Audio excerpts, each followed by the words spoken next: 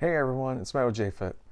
In this video, what I want to do is perform a demo of a double crunch pillow pass. And this is a safe exercise you can do right at your home. And all you really need is a pillow. And it looks something like this.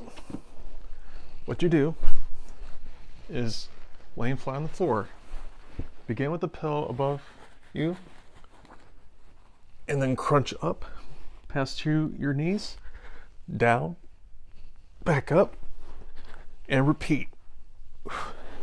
And you can modify the tempo any way you want. You can either do it nice and slow or speed it up if you want.